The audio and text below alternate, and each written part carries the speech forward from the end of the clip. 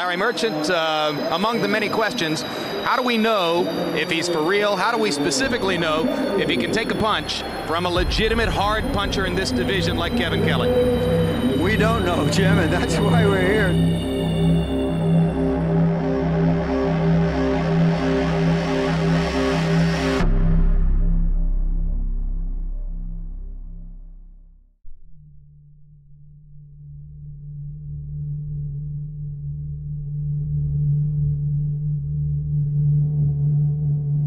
The story takes place the beginning of 1996. The 42-1 former champion Kevin Kelley is rebuilding his career after being dethroned by Alejandro Gonzalez in 1995. After the loss and 2 draws in a row later, he will find himself delisted from the Ring Magazine ranks, with the boxing critics believing that Kelley is a washed-up fighter. He will find himself at another crack, fighting for the newly created belt, the World Boxing Union title, against Luis Espinoza. Kelley would put up a far better show compared to his last 2 outings, showing the public that he is still here and he's ready for top competition. Years old, you finished, you through. I said I can't be finished and through. I'm 42-1. How can you say I'm finished? I still got legs, I still got hand speed, I still got a punch. I can't be finished. I let all the critics, I want to tell all you critics out there that said I was washed up and finished, in your face. Okay. I did it tonight and I showed you. In Kelley's next fight for his first defense, he will find himself up against number 9 ranked Derek Gainer. This was a make or break fight for Kelley, as this fight is on HBO, and a win here will put him back in the mix. Back and forth action, Gainer getting the better of it early. A bit of a mix-up in the final minute of the 3rd round. A big right hand on Kelley before he had slipped into the canvas. Gainer thought he had Kelley in trouble and pressed out on the offensive. Kelley catches Gainer with a perfectly timed shot, dropping him in the final 20 seconds. Gainer would bounce back in the final minute of the 4th and just bombard Kelley with unanswered shots to where Kelley eventually made it down to the canvas. Just before the barrage, Kelley sustained damage to his eye, where it quickly closed up. In fear of a stoppage, Kelley goes on the immediate offensive right at the start of the 5th round, stalking Gainer. Within 15 seconds, Kelley finds his mark, with the first punch thrown in the round dropping Gainer. Gainer would barely hold on and survive the 5th round. After back and forth action, Kelley getting the better of it, but at the price of his eye getting worse. Phone booth fighting in round 8, with Gainer ripping apart Kelley. Gainer is letting his hands go now, forgetting that Kelley is one of the biggest power punchers in the weight class. Kelley catches him with the perfect shot, leveling Gainer to the canvas, resulting in a knockout victory for Kelley. Kevin Kelley's nostrils now, both sides bleeding. Down goes Gainer. Kevin Kelley has done it. Meanwhile, to end the 1995 year, rising UK star Prince Naseem Hamed captures the WBO title against Steve Robinson, stopping him in the 8th round. The flair, the flamboyancy, mixed with the sheer athleticism and power. It's a combination that hasn't really been seen in UK boxing, and before Hamed even won the belt, he was selling out massive venues, which is a rare sight in the lower weight classes of Western boxing culture, as it's predominantly ruled by heavyweight with the exception of welterweight and middleweight. The buzz in the UK of Hamed was so large that American fight fans will get the privilege to watch his fights, as Showtime got in before HBO on the airing rights to Hamed's fights in 1996. It's a big deal when you're sending the broadcast team overseas for live coverage. Americans will get the first look at Hamed and his second title defense against #1 contender Daniel Alicea. It will be a rocky start on Hamed's Showtime debut, as he gets dropped in the 1st round for the first time in his pro career. Naseem gets tagged with a straight right, and down he goes! For the first time as a pro, he is down! Hamed would quickly bounce back in the 2nd round, dropping Daniel, then to brutally put him away moments later. The commentators in shock of his punching power.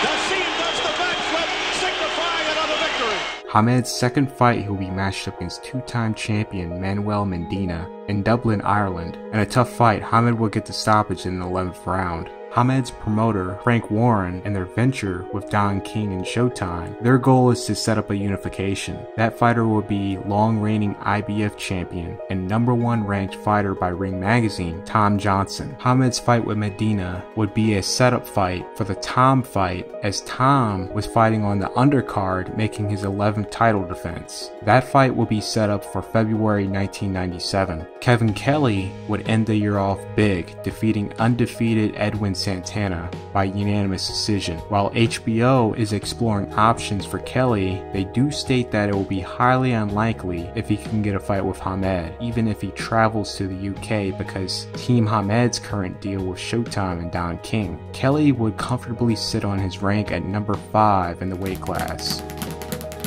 To start 97 off, Hamed puts up a spectacular performance defeating Tom Johnson in their unification, making Hamed the top guy at featherweight. Johnson is all heart and world champion. But this fight is almost over, fellas. Moody battle is looking very close. The ropes just held Johnson up. That's it. It's all over. The Prince becomes king for a night in the featherweight division.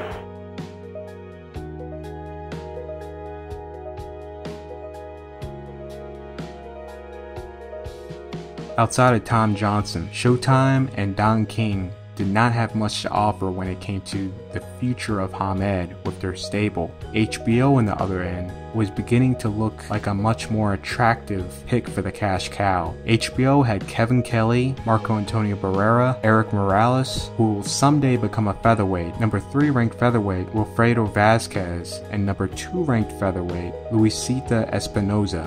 Just barely 3 months later, Hamed is fighting Billy Hardy, stopping him in the first round, and 2 months later, in the Wembley Arena, he's up against Juan Gerardo Cabrera, stopping him in the second round, and once again 2 months later, in October, Hamed will have his biggest show with a special somebody in attendance, with a massive TV deal waiting for him. Hamed would put up his most crowd-pleasing highlight reel performance, beating Jose Badillo, stopping him in the 7th round. Look at this, I think he's trying to do all this for the Sheffield fans. He's playing to the audience. Blood coming from his nose. This could be the finish now. They want to stop it. Badillo's corner want to stop it. They've rescued him. With this W here, it set up an audition for a massive TV fight deal with HBO. This audition takes place in Madison Square Garden 2 months from now, and the opponent, the man in the front row, Kevin Kelley. Relax, baby. You relax. You gonna get knocked out Let me tell you. in your hometown. Naj, you had a great performance. New York. You're nice and hyped. Madison Excited. Square Garden. But I'm the real I deal. can't wait to beat you up. I'm the real deal. I'm looking can't to wait. your face, and I'll tell you the face. Go on. Look I'm at me going now. to smoke your boots. We'll see. Because I am the best featherweight in the world. This deal guarantees Hamed to earn $2 million a fight. This is also a huge gamble for HBO because this was just after the Tyson vs. Holyfield rematch, which was currently the worst moment in sports history, resulting in Tyson to be suspended, his Vegas boxing license revoked, Don King's partnership with MGM Grand to be parted completely, and I mean completely, to where King was forced to sell 618,577 shares of the MGM stock. At the time was below $10, which was still worth $27.5 million. In the course of a decade, it had risen up to $96, and probably way more if King continued to put on big events. With King and Showtime and a restructuring period, HBO was going to make the gamble and try and make Hamed a pay-per-view star by 1999, exactly around the time Tyson returns back to boxing. Keep in mind, Tyson is still on a Showtime contract, but he was no longer with Don King. As training camp begins and fight week comes closer, Hamed's relations with his trainer Engel started to sour right in the open during media workout sessions. Hamed frustrated that he's not getting enough in, and Engel doing his best of calming his fighter down in fears of him encountering an injury due to overtraining. Kevin Kelley is having the training camp of a lifetime. The young and very talented Zab Judah was brought in to be Kevin Kelley's sparring partner. When it came to the final pageantries, both guys putting up a good show promoting the fight. During the weigh-in, Hamed weighed in at 126 on the dot and Kelley at 125.5. I've watched Kevin Kelley a lot, and he's tough. Takes a lot of courage to come out here with this kind of promotion and fight somebody like Kevin. What's he got to do to conquer America, to capture the hearts? I mean, he's got to win, hasn't he, this one? He basically has to do one thing, win, and probably win big. Fans of all walks filled up the arena, including boxing greats and celebrities. Kelley was the first to come out. The native New Yorker had quite the reception in his backyard. Going back to this December 97 article, it states that Hamed is bringing his rave parties overseas. This is really a reference to his style, but also his huge Adidas endorsement, which can be seen everywhere in the ring. Adidas, in association with London's The Mystery of Sound, to promote their compilation electronic album, The Annual 3, with their mix playing all throughout the event. Hamed will begin to make his first entrance on US soil. He will have a custom-built runway stage set up for this walkout from the opposite end compared to the traditional walkout area Kelley came from. Hamed would relish and soak up the moment,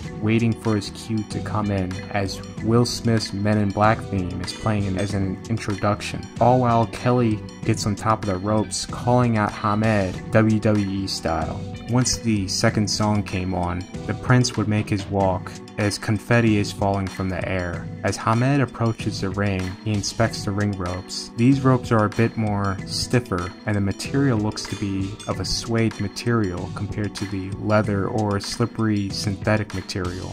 Hamed brilliantly gives what the crowd wants in the pre-fight hype and pulls off his signature ring flip and immediately gets in the face of Kelley, creating a fun moment of the two exchanging trash talks, with the ref Benji Estevez breaking them up numerous times.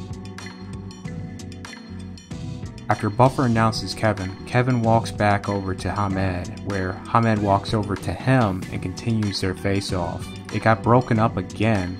The blue corner, wearing leopard with Adidas trim.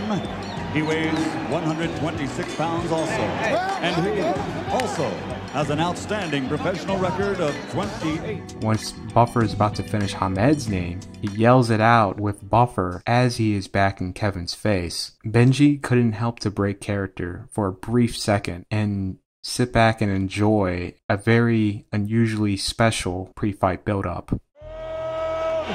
Presenting Prince Naseem.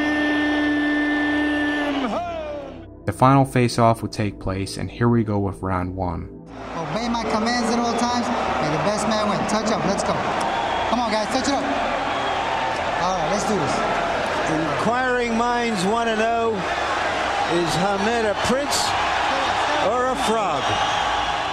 Soon as the bell rings, Hamed is right at the center of the ring, launching a leaping left hook. First minute and some change, both guys are feeling each other out, landing the jab rather effectively, but no power shots yet. He would throw the first power shot since the first 5 seconds of the round, which would miss Kelley. He would follow up and land a perfectly timed uppercut to the body, this being the first scoring shot of the round between both men. Kelley would come back and just graze Hamed with an overhand right. As Hamed is turning Kelley around, Hamed decides to take the risk and unload on Kelley on the ropes. Kelley had Hamed timed and locked in within a second and cracks Hamed with the biggest shot of the fight, sending Hamed to the canvas. Hamed is a puzzle that Kelley is unable to solve, but down goes the Prince on Kelley's first serious landed punch. A looping right hand put Hamed down.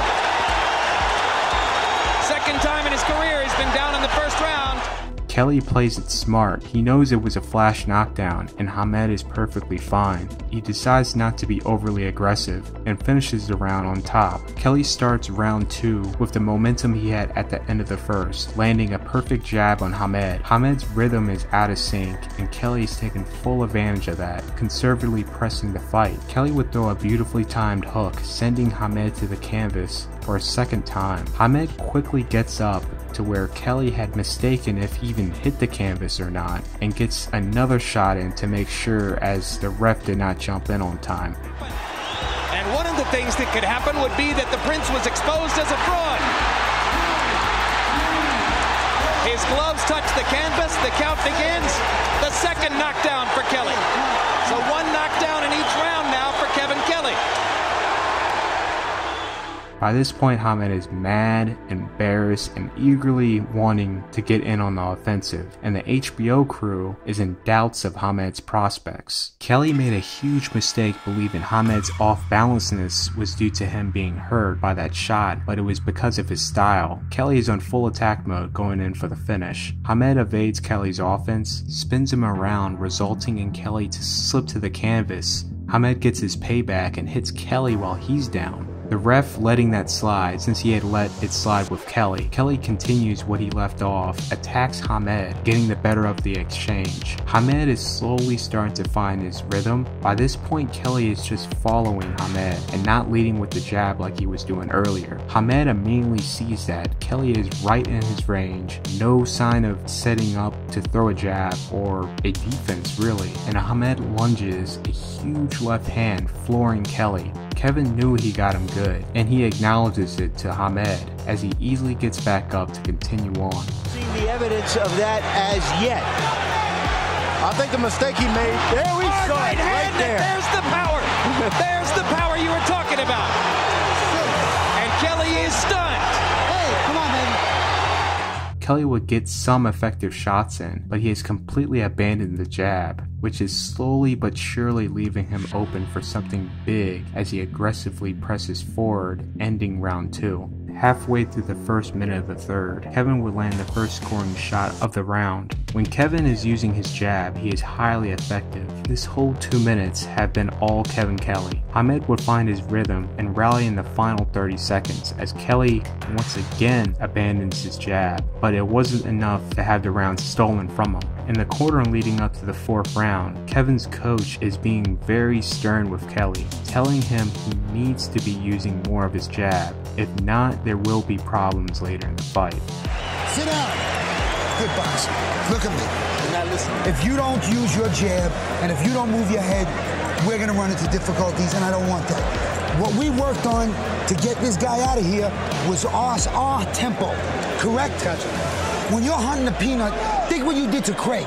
Think what you did to Flat Top. Get that body. Think what you did to Judah. Think all these things, how you let them hands go. Kevin would start the 4th off using his jab and finding success real early. At the 2-minute 14-second marker, Kelley would just graze Hamed with an overhand left, then to find Hamed in an off-balance position where he was able to score more to the head, but he's no longer resetting and following up with the jab. He's just lunging at this point, and Hamed is now trying to time Kevin. Very shortly after this, Hamed would find that opening and crack right through Kevin, tying up the knockdown count, and this time, Kelley is hurt. Leather in return. Down goes Kelley on 2 hard left hands.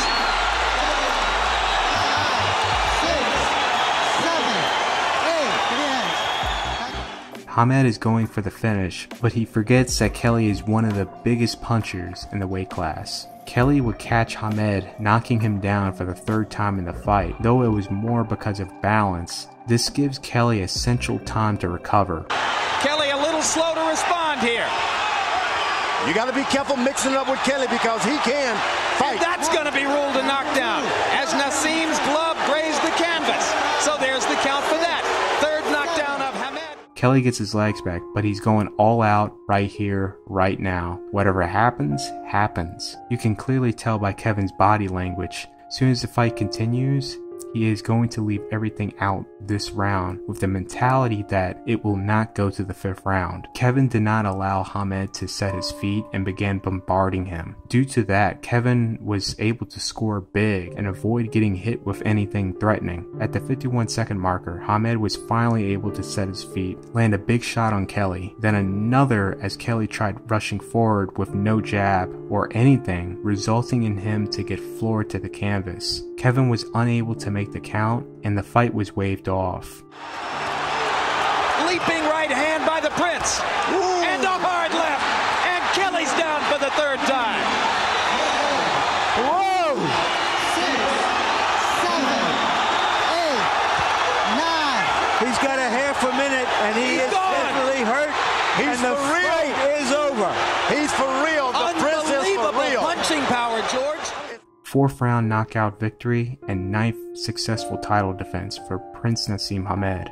What we we just saw was the Hagler Hearns of featherweight fighting. We have never seen a fight like this in the featherweight division on this level. Unquestionably the most memorable fight of 1997.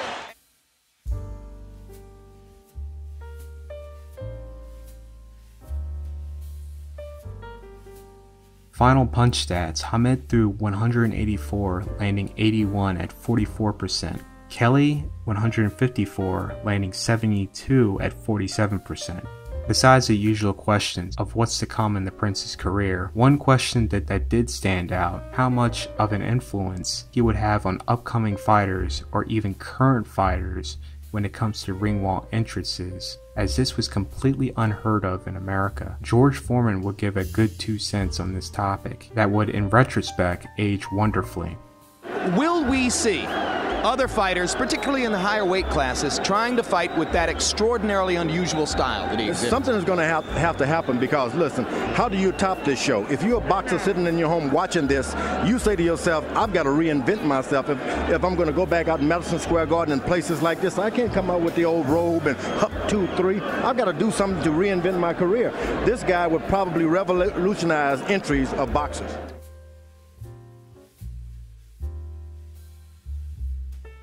Due to Hamed getting the W, and getting it in a fashion that was billed as the Hagler Hearns of the featherweight division, HBO was all in on this massive 6-fight deal to make Hamed into a pay-per-view star starting in 1998. Kevin Kelley would continue to rinse, wash, and repeat. He would win a couple, lose against a top fighter, and be labeled a shot fighter, win a couple again, score an upset against a prospect, and find himself back into a big fight. This would carry on for almost a decade, till ultimately Kelley hung up the gloves and retired in 2009. For the continuation of what happens next in Prince Naseem Hamed's career, watch my tale of Hamed versus Barrera. And on top of that, this is a tale of Prince Naseem Hamed versus Kevin Kelley. For more tales, be sure to like, share, if you're new, subscribe to the Patreon for Patreon-backed projects, as this video here is a Patreon-backed project and early access. I'm Alpha Sancho, and I'm out.